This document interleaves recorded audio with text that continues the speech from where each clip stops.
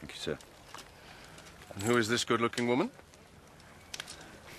I introduce my wife. This is Jane Sharpe, sir. I'm pleased to meet you, ma'am. May I say you are as beautiful as your husband is brave?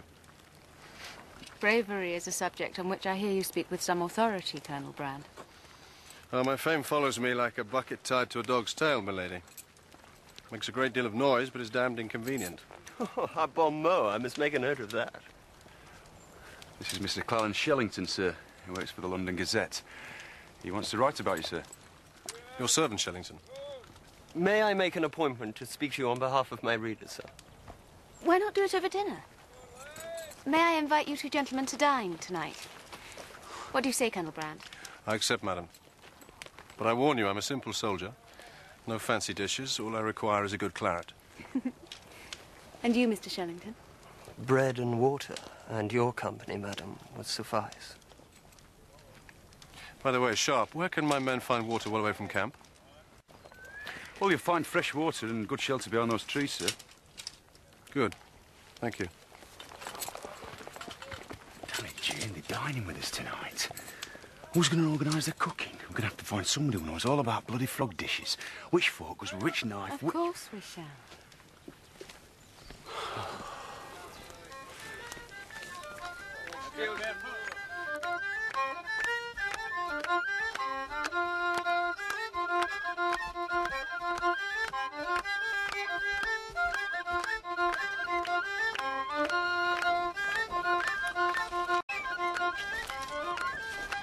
What's going on?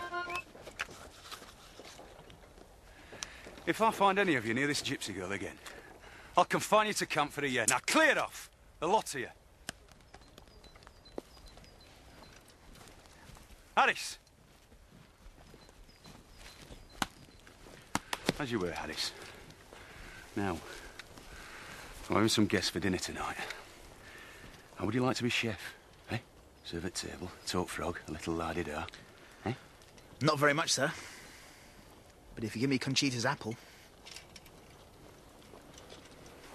That's how it started in the Garden of Eden, Harris.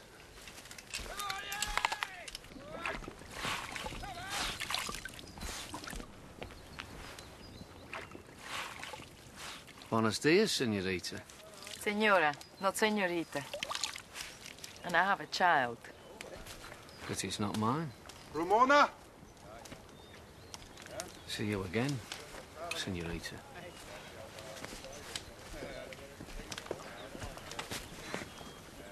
So who's that ugly buzzard?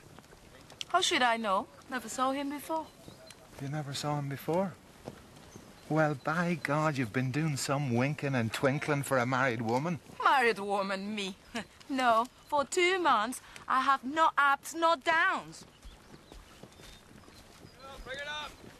We are here.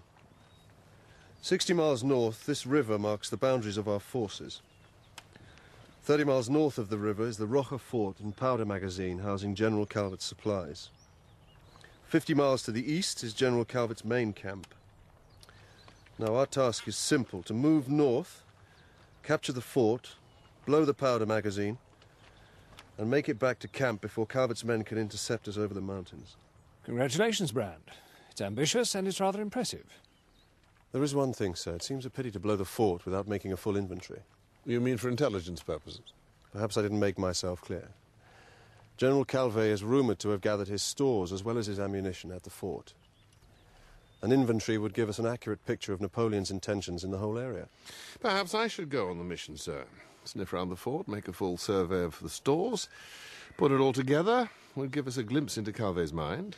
I would be risking my head of intelligence on nothing more than a rumour that the Roja Fort is the centre of General Calvet's storage system. Yes, sir, I think it might well be a risk worth taking, eh, Brand? I can assure you, my lord, my information is never wrong. Very well. Colonel Brand and his men will set out at dawn the day after tomorrow. They will scout 1 day ahead of the main body of infantry, to be commanded by Major Sharpe. Sharpe will also be responsible for the security of a small party of sappers and engineers, to be commanded by Major Pycroft. Will that be all, sir? I've had a long journey and should like to make myself presentable enough to dine with Major Sharpe and his wife tonight. I'm obliged to you for the information, Brand. Dismissed.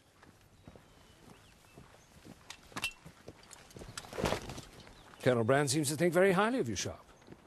Seems so, sir. Well, don't let it go to your head. 1 minute you're showing poets round the camp, the next you're throwing dinner parties for distinguished senior officers. You're cutting quite a figure in society, Sharpe. Thank you, sir. Major Pycroft to see you, sir.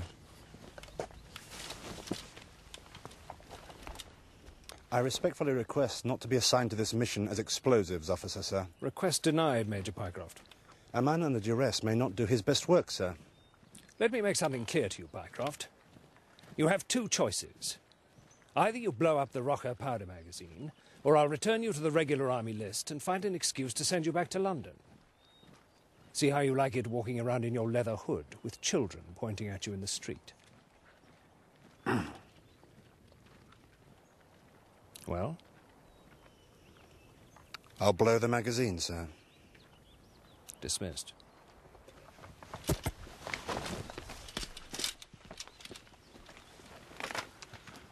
Sir. What do you think, Ross? Colonel Brand has offered us an interesting opportunity. Can we exploit it? Too early to say.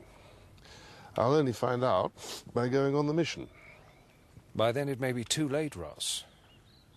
Too late for you. That's what you pay me for, sir. May I compliment you on an excellent meal, my lady? Tasted all the sweeter since we've spent the last 6 weeks foraging for food behind enemy lines. How wonderful to live like a gypsy. And what a good idea for a portrait. Would you sit for me, dear lady? Some rings, a scarf. Oh, please say you will. The Romanies are so romantic. I'm sorry to hear you say that, Shellington. I myself hold no regard for the culture of the gypsy race. Nor I. I merely meant that they were a good source of poetic inspiration. I shall be glad to get myself up if you wish to paint my portrait. I'm sure Mr. Shellington's admiration of the Romany race is purely artistic. Absolutely. Absolutely, my dear lady. How aptly put. Surely you don't see gypsies as a suitable subject for poetry, Shellington? The sublime is my only subject, Colonel Brand. I'm glad to hear it. Soldiers should confine themselves to shooting. Poets should confine themselves to the sublime. Pray, what do you think is the proper subject for painters? I think painters should confine themselves to nature. Sunsets and such like. You are a student of nature, sir? Absolutely. Do you know why? Because I am a soldier. What's the first thing you notice about nature, Shellington?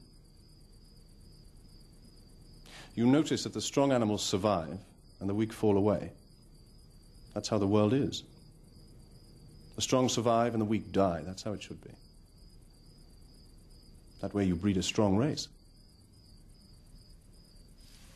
Survival of the strongest is the principle upon which I conduct my troop. I work my men hard. Those that can keep up, I promote. Those that can't, I have no use for. What about the wounded, sir? Wounded? In battle, sir, some men are killed, some survive, and some men are wounded. The wounded are always the greatest burden. What do you do about them? We leave them, Sharpe. This is war. War is no place for the weak. It's a big change.